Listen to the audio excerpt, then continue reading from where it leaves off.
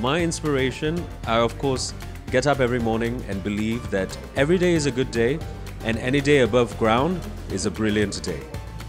You are an entrepreneur. The first thing you have to tell yourself is to be hungry for opportunities. So when you keep your eyes peeled for the opportunities out there, you just go on to find new things, you educate yourself, you re-educate yourself in the process, and you just keep on finding opportunities.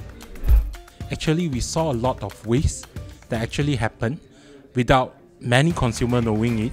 And every day, how many tons of paper waste went into landfill? You have greenhouse gases problem, and the earth is warming up.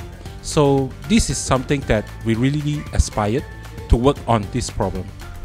What inspires me is the fact that we can make a difference. You know, like we're actually servicing the underserved, the people, the masses and the businesses, the SMEs that's not being served by the big banks, and we're helping them in terms of like making the transactions, saving them money so that they can grow even more, right?